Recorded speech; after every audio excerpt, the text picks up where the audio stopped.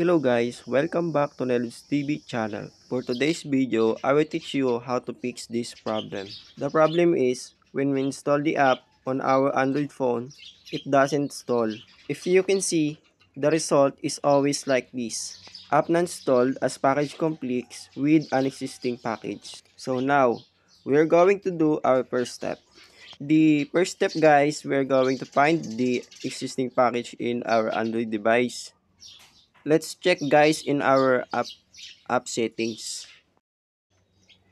Here guys, we're going to search the existing application that is installed on our device. So let's search the name of my application. The name of my application is Paddy. So I'm going to type this Paddy.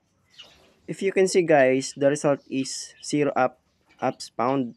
If you cannot find it here, let's proceed to the next step. This step is for Android users that have a second space on their Android phone.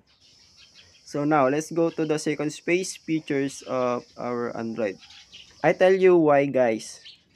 It's because when we install the app on our main space, it reflected on our second space. I think it is a bug for new updates of the MIUI version. So now, we will do it again.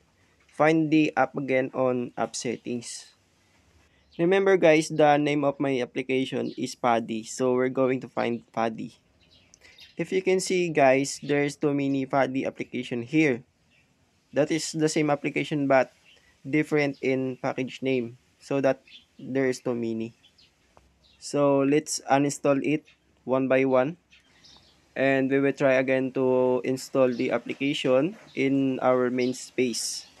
I'm not sure guys that this solution is working to all Android users, but this solution is working fine for me and I hope it's working for you.